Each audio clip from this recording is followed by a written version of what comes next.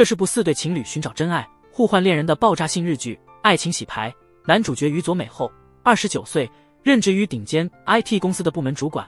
但这位看似精英的他，实际上是个连2等学府都没毕业的人，是通过死缠烂打才跻身于未婚妻牙医父亲的公司的无能之辈。宇佐美居住的地方是个俯瞰东京夜景的豪华顶层公寓，但事实上每月的租金只有依靠养父他才支付得起。就这样，他过着并不符合自身地位的生活。宇佐美在婚期仅剩3个月时，被未婚妻牙医提出解除婚约。果不其然，霉运连连，连喝水都能塞牙缝。宇佐美在爱情、事业、生活上遭受3重打击，失魂落魄地回到公寓。没想到因雷暴天气导致停电，被困在电梯中。偶然的是，同样被困的还有公寓顶层的另外3名住户。邻里之间迟来的自我介绍，在这样的境遇中自然展开。他们是精通多语言的职业翻译者小爱，以拍摄女性为主的摄影师阿旺，还有心理医生证人。封闭的空间往往能迅速打破人与人之间的隔阂，再加上人们天生爱八卦的本性，4人很快从起初的戒备冷漠进展到坦白交流。宇佐美想弄明白未婚妻退婚的原因，小爱困于母胎单身的恋爱难题，阿旺的爱情路上出现了波折，而证人正面临一个棘手的患者。显然大家都处于各自的苦恼中。在讨论到在男女关系中，爱情和相信哪个更重要时，4人意见不一，各抒己见。心理医生证人随即提出一个建议，大家来参加一个叫爱情洗牌的游戏。游戏的目的是通过交换伴侣，每个人通过与他人的恋人互动来寻找真正的爱或最合适的伴侣。几天之后，4对伴侣相聚一堂。宇佐美带来了她的未婚妻牙医，小爱则带来了她那位用金钱试图解决一切的富二代。男友大石，摄影师阿旺的伴侣是那位曼妙身姿的已婚女性玲子。医生证人则带来了一位病人，20岁前就打算结束生命的抑郁艺术家海里。游戏的规则是抽取扑克牌，男性手持 K 牌，女性则持有 Q 牌，抽到同花色的便开始交往，1周后重新抽牌，重新配对。尽管这与传统观念冲突，怀着各自目的的8个人最终都同意参与游戏。这场离奇的故事就此拉开序幕。这场爱情洗牌游戏将引出怎样的结果，直到最后无人能知，让我们拭目以待。男性目不转睛地看着对面的火辣贵妇，不自主地夹起一块滋补的甲鱼肉塞入口中，随后被那位人妻劝喝了一杯补血的甲鱼汤。虽然困惑仍旧，但简单的宇佐美还是照做了。宇佐美与玲子成为爱情洗牌游戏中第1周随机配对的情侣。今天是他们作为情侣的第1次约会。饱餐一顿之后，玲子带着茫然的宇佐美乘坐奢华轿车前往酒店，一路上不停强调今天是她的安全期。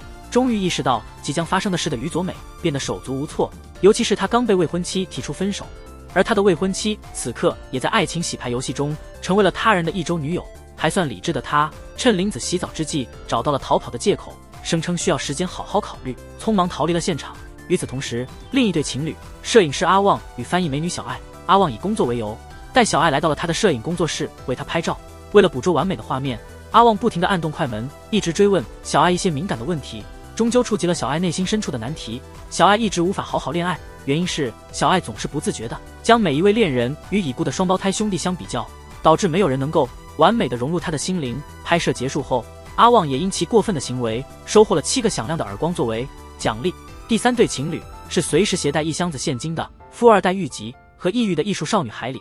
心理障碍让海里对玉吉的话充耳不闻，只是默默地啃嚼着冰块，直到见面结束，2人几乎未曾交流。但当从餐厅出来，海里竟直奔马路中央，眼看要被车撞到，玉吉慌忙奔出将推开他，一瞬间意外地看到了海里手腕上的自残痕迹。这个充满神秘的女孩究竟隐藏了怎样的秘密？他们的下一场约会将如何展开？之后宇佐美在街上偶遇了孤身一人的玉吉，2人互相口角后一同返回了公寓，恰巧碰见了前来寻找心理医生证人的宇佐美的未婚妻牙医。证人与牙医恰好是这周抽签配对的情侣，只能眼睁睁地看着未婚妻走进另一个男人的家。宇佐美心如死灰，只得趴在门外如同小狗般试图偷听。而此时的牙医正在接受证人的催眠治疗。不知过了多长时间，牙医终于走了出来，但显然心事重重。至此，4对情侣的首次约会都以不尽如人意的方式结束。没过多久，第2次约会就如期而至。宇佐美再次被玲子灌输滋补大餐，但这一次她坚决拒绝了与玲子发生更深一步的关系。她承认玲子拥有不可抵御的魅力，但认为她不是随便与人亲近的人。玲子似乎被触动了痛处，决定去酒吧寻找其他男伴。宇佐美无奈地跟随，却在酒吧内与调戏玲子的壮硕黑人发生了冲突。这时小爱和阿旺正在家中做晚餐，2人正沉浸在暧昧的氛围中，突然接到了宇佐美的求救电话，急忙赶往酒吧。阿旺本打算为宇佐美出头，与对方展开肉搏，却没想到那名黑人壮汉提议用台球决胜。对此一筹莫展的阿旺一时感到手足无措。最后宇佐美拿过了球杆，正与牙医约会的证人得知情况，原打算前往观战，但牙医坚信有观众在场，宇佐美就不可能会败。他对他的闪耀身影一直怀有敬仰之情，在人群中闪闪发光的样子，情感激动之下，泪水不由自主地流了下来。果不其然，宇佐美不辱使命，一杆清台，没有给对手留下任何反击的余地，以绝对优势取得了胜利。次日清晨，顶层的3位住户聚集在走廊，共同享受早餐时光。第1周的爱情大洗牌已圆满结束，唯独宇佐美缺席了早餐会。她此刻才从睡梦中苏醒，身旁竟然躺着玲子。男人明明与少女有约，却不知怎么莫名其妙的成了艺术的牺牲品。新的1周爱情大洗牌，恋人交换的游戏再次拉开序幕。这周轮到宇佐美，与年仅19岁、屡次尝试自杀的艺术少女海里交往，但在参观海里的画室时，不巧被海里严厉的父亲撞了个正着。为了摆脱麻烦，宇佐美只能在海里父亲的监督下装作人体模特，事后还获得了一笔报酬，这才有惊无险的离开。与此同时，阿旺再施巧计，将本周的女扮牙医，也就是宇佐美的前未婚妻带到了自己的摄影棚，经过一番全面的改造，开始为她拍摄照片。牙医似乎发现了自己的另一面，以全新的成熟妆容面对宇佐美，十分沉醉于阿旺带来的新体验，甚至对宇佐美说自己已经与阿旺为爱喝彩。宇佐美听罢虽心潮澎湃，但她内心深处不相信一个如牙医这般纯真单纯的女孩会有这样的行为。然而出乎意料，当她半开玩笑地向阿旺求证时，竟得到了阿旺的直接肯定。宇佐美的男人自尊此刻尝到了尘土的滋味，他情不自禁对阿旺英俊的脸部狠狠挥出一拳，还嫌不足，幸亏被旁边的证人制止。而小爱也对阿旺的渣行震怒，众人愤然离场。数日后，宇佐美带海里游览了游乐园，尽管海里依旧沉默寡言地完全沉浸在自己的世界，宇佐美却像发泄一般，独自一人尽情玩耍。第2次的约会本该无疾而终，就这么平淡的结束。正巧经过抓娃娃机时，海里偏爱了一只瑕疵的熊猫玩偶，为了逗海里开心，宇佐美夸下海口，自称抓娃娃高手，定能将熊猫玩偶夺为己有。他一次次投币，但又一次次的失败，直至耗尽所有现金也没能成功。随着旁观者越聚越多，无奈之下，宇佐美向小爱求援。而此刻小爱正陪着本周的恋人证人，基地里正在祭拜他已故的前女友。小爱对证人的不幸遭遇深感同情，她建议证人与自己开始新恋情，但却遭到了拒绝。证人坦言，小爱易于因同情而动情，导致总是找不到真正合适的伴侣。正值这紧要关头，小爱接到了宇佐美求借款的电话，急忙赶至的小爱了解情况后，出人意料地支持了宇佐美。面对店长主动提出赠送熊猫的提议，小爱毅然拒绝，坚持要宇佐美用本事赢取宝物。终于，在围观群众的喝彩声中，熊猫玩偶最终被宇佐美夺得。但今晚的高潮远不止于此，富二代玉吉与贵妇玲子的约会仍在继续。乍看呆萌的玉吉似乎并非玲子所喜，他在约会中非常节制饮食，并未如传闻中那样大吃特吃。直到玉吉摘下雾气蒙面的眼镜，玲子才瞥见了他不为人知的魅力，立刻决定将桌上的清水牛肉换成了更合心意的生鸡蛋寿喜烧，为2人的和谐生活做好充分准备。随着本周游戏的闭幕，牙医恢复了他的原本妆容，他询问阿旺为何要迎合自己，欺骗宇佐美。阿旺坦诚自己十分欣赏宇佐美，正是因为牙医如此钟情于他，他才会编造谎言让他远离，所以顺势配合牙医的痛苦。在回公寓的路上，宇佐美从小爱那里得知牙医和阿旺的事，感到如释重负，更加坚定了牙医对自己的爱。2人一同向阿旺下跪道歉，恳求他的原谅。经过了2周的情侣互换，爱情洗牌游戏最终步入了尾声。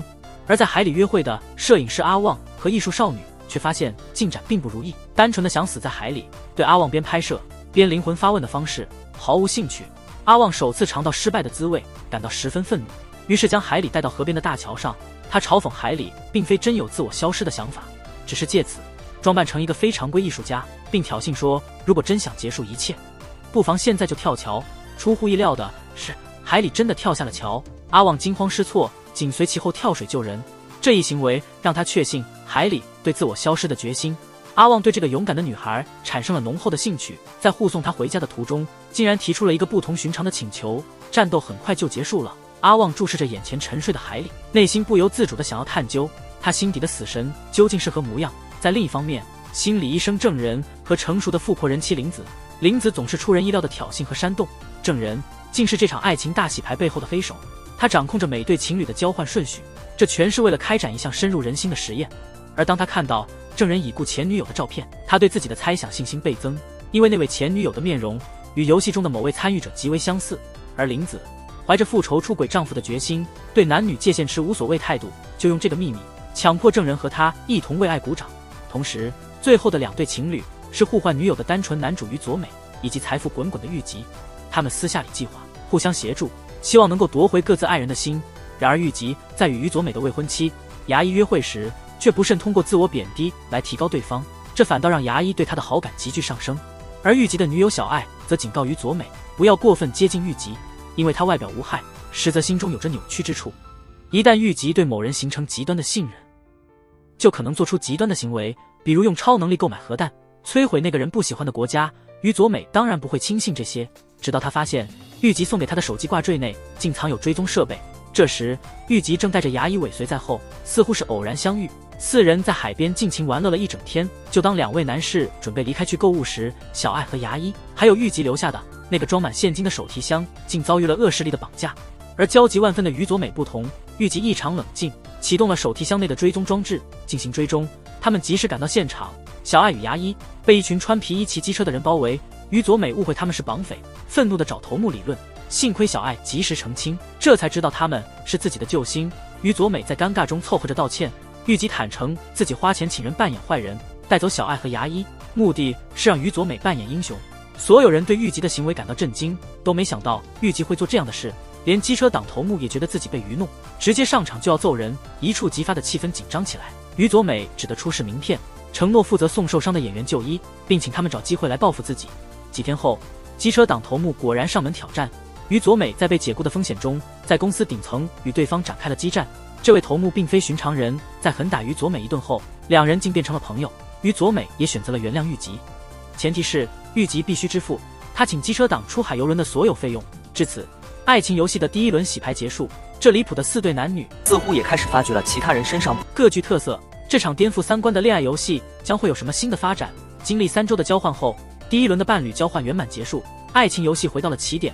发起人证人宣布新的规则，与原配恋人共度本周。这一周，探寻在经历不同恋人后，之前的恋人是否真的最适合彼此。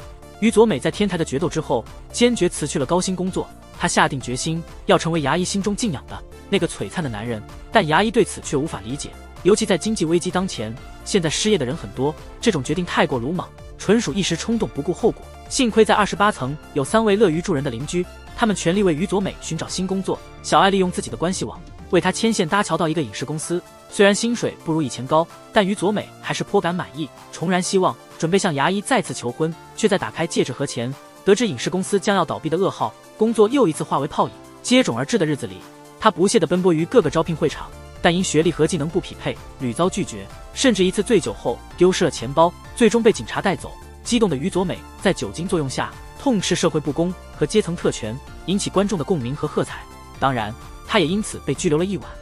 阿旺和小爱最终来为他保释，在宇佐美的恳求之下，小爱保证不向牙医透露他工作不顺利的事情。他们的关系刚有所进展，宇佐美不想因工作问题让2人关系再生波折，而阿旺则在旁边察觉到了小爱对宇佐美可能有着超越友谊的感情。爱情洗牌游戏即将进入第2阶段，大家在公寓游泳池旁聚集，准备开始新一轮的抽签。宇佐美却宣布她和牙医决定退出，因为他们确信彼此就是最适合的伴侣。然而出乎意料的是，那位女孩选择在她20岁生日那天结束自己的生命。之前她在海里已多次尝试自残，并试图自杀多次，直到在心理医生证人的建议下，她参与了这场名为爱情洗牌的游戏。那位帅气又不羁的摄影师阿旺意外地吸引了她的注意，2人第1次约会之后即达成了生命的和谐。从那以后，海里常在阿旺家楼下等她。阿旺对于这位既华丽而又神秘的女孩，阿旺也抱有复杂的情绪。在见到海里的绘画作品之后，一直自称艺术家的阿旺突然意识到自己的浅薄，他决定向海里坦白自己的过去，自己曾是目睹生死的战地记者。然而他不再前往战场，是因为恐惧再次面对死亡的事实。只有那些被死亡所吸引并能征服他的人，才能被称为真正的艺术家，正如他眼前的海里。说完这些，他忍不住哭泣起来。海里则像个小猫一般，轻轻地走到阿旺身边。不久后，爱情洗牌游戏第2轮正式展开，4对男女开始了新一轮的恋爱交换。就在阿旺和小爱约会之际，海里出现了。阿旺借此机会打算将之前拍摄的照片送给海里，但一看之下，阿旺吓得惊慌失措，转身逃跑。照片里的海里，周身缠绕着像鬼影般的神秘黑烟。作为专业的摄影师，阿旺断然否认这是拍摄错误。他坚信海里身边真的存在死神。平日里帅气的他，也因为害怕鬼魂而被朋友嘲笑。不久，海里再度上门，阿旺仍旧被死神的恐惧笼罩，不敢接近海里。但当他感受到女孩冰凉的双手，他的心最终还是软了下来。这样看来，编剧真的将所有浪漫情节都赋予了他们俩。阿旺为海里准备了美味的饭菜，还细心提醒他注意用餐姿态。他询问海里是否了解那位自杀身亡的前男友证人，尽管得到了否认的回答，阿旺还是不禁思考，自杀者的另一半必定承受着深重的痛楚。与此同时，众人也从小爱处得知证人过世的前任有人与游戏中的某位参与者长得很像，大家纷纷推测这个人可能就是于佐美的女朋友牙医。于佐美也因为一系列误会，认为对牙医有好感的是那位成熟稳重的证人。就在几个男人在桑拿房里毫不保留相见的时候，于佐美提到了证人的前任与牙医长得相像。牙医对证人有好感的事实，并表明若两人真心相爱，他愿意主动退出，但证人却澄清了所有人的误会。独自一人回到28楼的于佐美，因拿错了自己家的钥匙，只得尝试每家门锁。恰逢小爱结束与牙医的聚会，两人交换了最新的情报。前任并不像牙医，牙医也并不喜欢证人。而于佐美手上的那串钥匙，在尝试了自己和阿旺家门锁后，确认是证人家的。就在此时，小爱提了个大胆的想法，擦肩而过的那个男人，充满活力的年轻身躯，几乎让他难以抑制自己的情感，几乎要从屏幕中溢出来。这时，于佐美和小爱已经揭露，证人已故的前任竟与阿旺和几平长得惊人的相似。证人洗澡后回到家，也碰到正在那里窥探，很吃惊的两人。他并不在意于佐美和小爱偷看自己的秘密，但他还是希望他们能保守这个秘密，不让尚未知情的阿旺知道，以免破坏邻里关系。另一方面，于佐美虽然在和海里约会，心中却一直挂念着牙医。大家都在猜测，能让牙医心动的人绝不会是平凡无奇的玉吉，因此唯一可能的人选就是本周与牙医配对的阿旺。为了于佐美的幸福，玉吉甚至秘密跟踪牙医和阿旺，还把装有监听器的手机挂件送给阿旺，试图掌握他们的一举一动，让于佐美能够做好心理准备。但在关键时刻，阿旺因觉得挂件碍手碍脚，便将其取下，导致监听计划失败。于佐美最后还是不清楚牙医的心究竟倾向了谁。但第二天，牙医主动约见于佐美，并告诉他那份心动已经不再重要，他决定与于佐美重归于好。两人决定按原计划结婚。于佐美内心虽喜，却感觉不妥，但对牙医突变的态度感到困惑。可这段时间的洗牌游戏让他对牙医的看法改变，坦率的爱已不复当初。牙医和阿旺的约会仍未落幕，化身除草工的玉吉终于窥见了真相，却也被自己的发现惊到。玉吉竟成了牙医心中的所思。牙医认为玉吉和于佐美相比，虽不显眼，却比于佐美更易亲近。普通却默默付出的玉吉让牙医感到共鸣，与他在一起，牙医觉得自在。玉吉未曾预料到情感的这番进展，情感的觉醒让他对牙医产生了深情。于佐美仍沉醉于即将与牙医婚礼的喜悦。完成了人体模特工作的海里也希望分享自己的幸福，心思早已飞向彼岸的少女。于佐美提起阿旺之际，海里的爸爸突然现身，质疑阿旺的身份，严厉地指责海里是否因这男子画作不再灵感迸发。于佐美看不下去，和海里的爸爸吵了起来，并邀海里与自己共同离开。但海里表示自己无处可去。此时阿旺如神话般出现在海里面前。海里离去后，父亲显得如释重负地笑了，原来严厉和压抑都是伪装。海里自幼心里有障碍，想要自杀，只有绘画时才能寻得平静，所以他不得不时刻逼迫海里不停地握紧画笔，只愿他能留在这世上更久。4个男人跪在夫妇面前，作为出轨者坦白自己的行为，没想到有天会被聚集直面询问。然而更震撼的是，丈夫并不怒火攻心，反而感激这些男人的陪伴与关怀。他讲述与林子的爱是超脱肉体，自由放任，是他们的相爱之道。跪着的男人们惊愕难以置信。林子夫妇离开后，他们仍然愣在原地，但事态并没有表面那般简单。几周后，证人紧急通知了其他3位夫君，紧急召集他们到我家来。竟然传出林子怀孕的消息，但孩子的生父究竟是谁？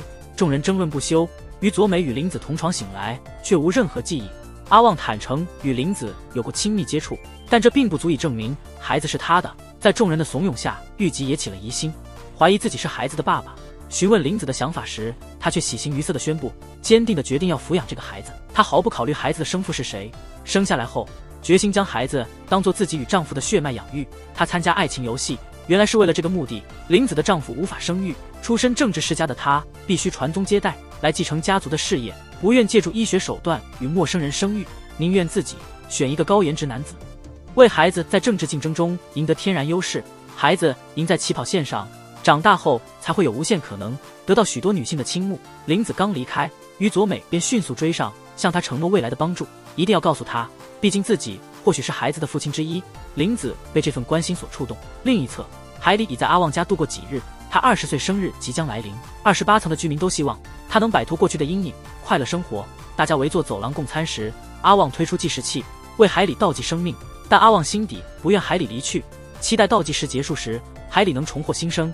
海里的生日终于到来，众人都备下了礼物。阿旺亲手制作铰链作为礼物，羞涩地表达了心底的情感。他表示，如果海里决定自我了断也由他，但必须等他先行一步，承诺自此戒烟，定期体检，保证健康长寿，直到海里老去。在场众人被这番话感动，纷纷以为阿旺在求婚。海里认真的点头表示接受。聚会结束后，海里独自在泳池边戏水。证人来了，他追问海里是否放弃了自杀的念头，嘴角挂着神秘而意味深长的微笑，让人不寒而栗。他到底打算做什么？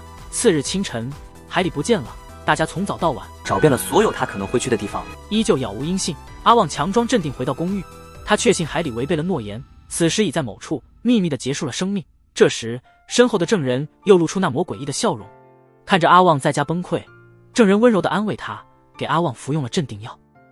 这时，阿旺那张与已故前任一样的脸，让他痴迷到近乎狂热。男人盯着这个与已是前任长相一致的年轻人，差点冲上前去吻他，但最终清醒过来，觉得自己一定是疯了。自海里消失后，阿旺变得异常神经质。他的声音看着连续不眠的阿旺，证人不得不又给他服用了安眠药，让小爱和于佐美安心工作，承诺会留下来照顾。证人的表情被小爱察觉出了异样，他质疑证人是否因阿旺的崩溃而感到高兴，因为阿旺一旦失控，他就有机会占据阿旺，将其占为己有。没想到证人直接承认，他将海里拉入游戏的原因，是因为确定海里的特质一定能吸引阿旺，并给他带来深刻的心灵打击。面对朋友的质疑，证人放弃了平日的温柔姿态，他说他们根本不懂突然失去爱人的痛苦。大家愤然离去。于佐美为了找到海里，私下请玉吉发挥他的能力，私聘侦探小爱则去找林子商量对策。林子建议他趁机去证人家看看海里是否被藏起来了。就在他们准备实施计划时，证人回到了现场，他依旧带着那副轻蔑的神情，看着大家准备开睡衣派对一起喝酒的朋友。小爱一气之下甩出2个响亮的耳光，于佐美把怒气冲冲的小爱带走，他心底却不相信证人会真的伤害海里与阿旺。于佐美那真挚的目光让证人的表情渐渐柔和下来，而且站在阿旺的身旁，为了阻止海里走上不归路，他隐瞒了海里真正的生日。这一系列计划的真正目的是让海里亲眼目睹，若自己离开，世界将如何改变，爱自己的人会多么悲伤和痛苦。如同现在的阿旺，与其称之为治疗，不如说是一次重生的祝愿。证人自己也曾经历这样的痛楚，更是渴望海里为了爱而坚强生活。作为朋友，确实对不起阿旺，但作为医生，他只能这样选择。之所以对大家保密，也是怕他们无意间泄露真相，但当务之急是让海里见证阿旺重新振作的模样，并借由这份嫉妒驱使自己夺回所爱，坚强地活下去。而此刻还蒙在鼓里的阿旺愈发失落，即便是拳击高手，他在街头却被一群醉酒者打得遍体鳞伤。看着曾经强大的阿旺现在的狼狈，小爱和于佐美差点泄露真相，幸亏被证人及时阻止。这次的遭遇却激发了阿旺的斗志，他不再颓废，重拾相机，记录生活的点滴，甚至对曾经的不良少年进行了报复。而在暗处的海里再次看到那个令他着迷的人，就如证人所预言，失去自己后，看到爱人在失去自我的世界里又重新重振，激起了海里的嫉妒。这是他首次想要留在这个世界。嚼冰块的2人对坐了整夜，将店里的冰块一扫而光。到底是怎样的经历让金钱至上的玉吉出现了问题？有些事金钱是解决不了的。男人望着身穿洁白婚纱的好友未婚妻，忍不住流下失魂落魄的泪水。自从玉吉无意间听到牙医和阿旺的对话，发现牙医心动的人正是自己，他就无法再平静面对一切。牙医和于佐美将要结婚，而为了不让自己成为心中有2个男人的女人，牙医下定决心与于佐美重归于好，照原计划进行婚礼，决意将玉吉从自己心底抹去。玉吉显然不能接受这样的结果。牙医是唯一一个不为金钱也不出于同情而动心的女性，哪怕她是自己挚友的未婚妻，她亦不愿意消失在他的心间。她试图强吻牙医，表达自己的占有欲，却被牙医坚决拒绝。意识到失态的玉吉只得赔礼道歉，一边感到尴尬边急忙离开。几日后，玉吉找于佐美会面，请求于佐美将牙医让给他。于佐美无法相信这个傻气的玉吉竟是牙医内心的所爱，虽然口不留情，但独处时于佐美也感到迷茫。牙医最近的行为确实让人摸不着头脑，一会想退婚，一会又分手，又说爱上了其他人，随后却答应和解重婚。于佐美感到自己被搅得晕头转向，晚上与牙医见面，他询问他心中是否只有他，牙医回避这个问题，反问玉吉是否向他透露了什么。于佐美心中已有答案，牙医意识到局势失控，安排与玉吉私下会面，对他背后向于佐美说话感到愤怒。本以为与他相处更加轻松，没想到自己对他了解还很浅。他希望玉吉不要干扰他追求幸福，并请求今后不再见面。玉吉知道自己做错了，却仍然不甘心，竟然异想天开地吃掉了桌上的小票。另一边，小爱在与证人约会时遇到了他的学弟小龟，小龟对小爱一见倾心，迅速约会，试图培养感情。但小爱心中已有于佐美的影子。得知于佐美和牙医即将结婚后，他心中满是黯然。明明知道自己只能作为朋友存在，但在一个月圆之夜，小爱情绪失控，泣不成声地表白自己深爱于佐美，却又情不自禁地吻了她。他解释说自己在国外长大，吻别不过是寻常的问候而已，并没有什么特别。有次，小龟在约会结束后将小爱送回家，正巧被于佐美遇见。于佐美得知小龟是小爱的约会对象后，小爱和于佐美在了解到海里失踪事件的真相后，开始考虑自己的感情问题。于佐美在前往小龟约会地点路上顺道送小爱，车上两人深入交谈，这让于佐美回忆起满月之夜小爱吻了她的事情。她豁然开朗地追上了小爱，紧紧拥她入怀，正如玉吉曾欲吻未婚妻牙医。于佐美此刻也向小爱靠近了唇，这一吻注定成为日剧史上著名的行李箱之吻，为这部离奇爱情日剧增色不少，也是最受欢迎的情侣组合。阿旺在接受了海里离去的现实后，重新振作，回归平常生活。但实际上海里并未离去，而是在朋友们的掩护下藏匿，在阿旺身边徘徊。见到他因失去自己而痛苦，让他重燃生活的希望，就是证人的治疗，却羞于再次出现在阿旺面前。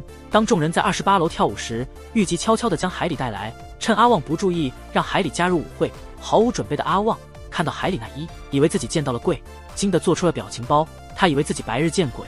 众人解释了整个事情的来龙去脉，但他仍然难以接受，感觉自己像傻瓜一样被玩弄，当场愤怒地离开了。冷静了几天后，在海里真正的生日当天，阿旺找到了买美工刀的海里，正准备自杀。他诚恳地表达了自己的感受，因为能看到死神，海里始终感到孤独，得不到身边人的理解。然而阿旺表示他相信他，这让海里首次感受到被接纳。经历这些事后，阿旺决定直面自己内心的恐惧，他将重返战场，回到曾因恐惧而逃离的地方，继续作为一名勇敢面对生死的战地摄影师。在派对上，证人真诚地向阿旺道歉，因为海里的事故，也因为将阿旺看作是逝去的挚爱。为了帮证人解开内心的结，阿旺答应证人的请求，扮演那位王者，向证人说出宽恕的话。事实上，证人的挚爱在生前与他交往的同时，还爱上了别的女人。证人无法接受这份背叛和离弃，曾经对挚爱说出了刻薄的话。他始终相信是这些话使挚爱选择了自杀，因此多年来一直活在自责和愧疚之中。阿旺离开的日子，大家约定不去机场送他，但于佐美还是将此告诉了海里。海里在阿旺面前展示了护照和机票，表示愿意同行到战区。他说只有自杀才会死亡，并能够保护阿旺。在爱与死的边缘上，他们最终走到了一起。而在另一方面，已然怀孕的玲子终于看清了一直佩戴假面的丈夫，原来丈夫只是利用玲子家族的权势来谋取政治利益，外面还有其他女人。尽管玲子为了孕育孩子和证人他们有过不正当的关系，但她始终认为和丈夫是真心相爱的。现在这个渴望已久的新生命反而成了丈夫打击她的武器。玲子决定离婚，并请证人介绍可靠的医院，以终止妊娠。但证人希望她能再深思熟虑，并分享了她和挚爱的故事。证人的遗憾和过去也使玲子重新考虑了她的选择。在这场爱情的洗牌中，会经对床帝之间忠贞之事，原本无界限的她获得了前所未有的尊重。她决定独自带着孩子生活，虽然生活可能不会像想象中那般完美，但孤独将是她未来生活的一部分。在证人的陪同下，玲子走进了医院的婴儿室。至于孩子可能有的4个父亲，玲子心里其实很明白，和阿旺的时间并不吻合。和于佐美醉酒后，实际上什么也没发生。至于玉吉，玲子仅用过于敏感来描述这段关系，所以可能是时间太短了吧。那么还证人就是孩子的父亲了。在这部剧中，另外2对更加混乱的情侣，历经多次伴侣交换后，纷纷发生了外遇。于佐美向好友玉吉的女友小爱伸出了充满罪恶的唇，试图吻她。尽管小爱早已心动于于佐美，却对她出人意料的行为感到愤怒，一巴掌扇在了她的脸上。于佐美这才意识到自己真的喜欢上了小爱，但与未婚妻牙医的婚期迫在眉睫，她不知该如何是好。牙医口头上要求于佐美不再见玉吉，但转身离开时却依依不舍地回头。玉吉决心不会轻易放手。不想就这样失去牙医，这个唯一珍视他的女人。终于到了宇佐美和牙医婚礼的日子，所有好友盛装出席，观众席上的小爱望着穿婚纱的牙医，心中虽有不快，但仍真心的为他们祝福。出人意料的是，大家回头时发现，走向新郎的不是宇佐美，而是最近几日失联的玉吉。小爱和阿旺震惊不已，但证人和玲子却显得很平静，显然他们早已知情。原来在婚礼前，宇佐美已和牙医解除了婚约，她辞去了在牙医父亲公司的高薪职位，悄悄搬离了28层的豪华公寓，在玲子的建议下，决心投身政治生涯，以独立候选人的身份参选议员。政治世家出身的玲子洞察秋毫，她认为善良而了解底层民众生活的宇佐美，在这份工作中定能大放异彩。宇佐美也被深深打动，经过深思熟虑后，决定推迟与牙医的婚礼，全力以赴投入选举准备。牙医也察觉到宇佐美的决心，便提出了分手，好让她全心的投入理想追求。但婚礼前突然分手，无疑也给牙医带来了困扰。于是宇佐美与玉吉联手，上演了一场股权争夺戏。玉吉运用自己的资金实力，秘密购入了牙医父亲公司的大量股份，悄然成为了公司的最大股东，并在股东大会上宣布换掉了公司的高层，想保持现状，只需一个条件，那就是与自己步入婚姻的殿堂。在宇佐美的帮助下，牙医终于坚信了玉吉的真心。随着婚礼的圆满结束，宇佐美投身到了选举的热潮中，曾与他搏斗的暴走族青年，现在成为了他的得力助手。尽管缺乏政治资源和家族支持，宇佐美的起步并不顺畅，但她并未放弃，始终全身心地投入工作。她的努力在小爱眼中格外耀眼，小爱也逐渐清楚了自己的心意。虽然自己总是嘲笑佐美，但对方在自己心里早已无可替代。她决定面对自己的内心，结束与小龟的关系，再次出现在宇佐美的演讲现场，发现聚集的人群比以往任何时候都多。牙医也认为这才是真正的宇佐美，有观众的地方，他就不会败下阵来。晚上，小爱来到宇佐美的办公室，在轻松的交谈中提到了与小龟分手。小爱尽力保持冷静，说分手与宇佐美无关后转身离开。这部充满争议的爱情剧终于落下帷幕。如果这些情节真的发生，可能会受到道德谴责，接受的人可能十分少数，但这样的故事在电视剧中却意外地给人带来了治愈。剧中的每个角色都在故事中找到了心灵的慰藉。在新的一年里，祝愿每个人无论在何处都能拥有自己的幸福结局。